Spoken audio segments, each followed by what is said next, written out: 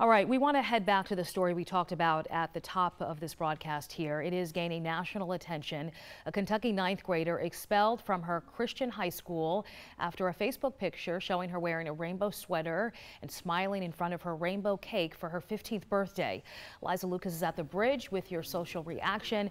And Liza, many people say the school went too far, but the school is standing firm in its decision, and they have many more examples in which they say this is why they expelled the girl here.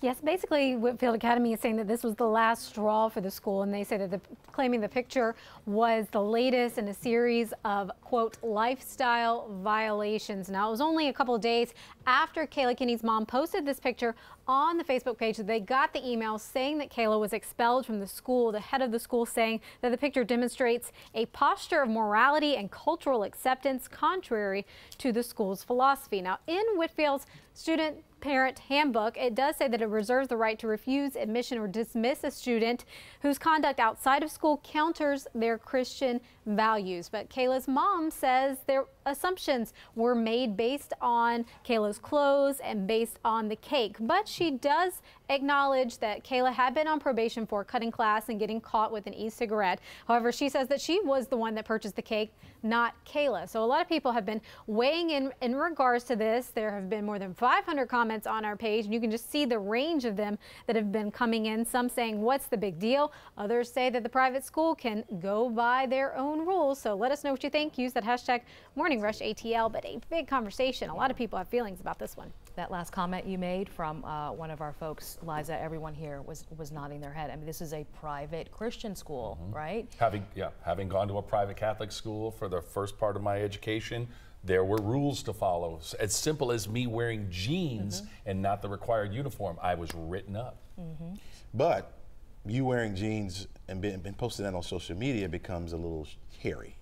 You know what I mean? That's the part of it that I'm having a problem with. So the last straw was a picture that her mom posted. You know what I mean? Like, she was on probation, she was fine until her mom posted this picture. Yeah. And I get it, especially a Christian school, they're worried about influencers, right? And so for them, the picture is more of an influence on everyone around her than just her.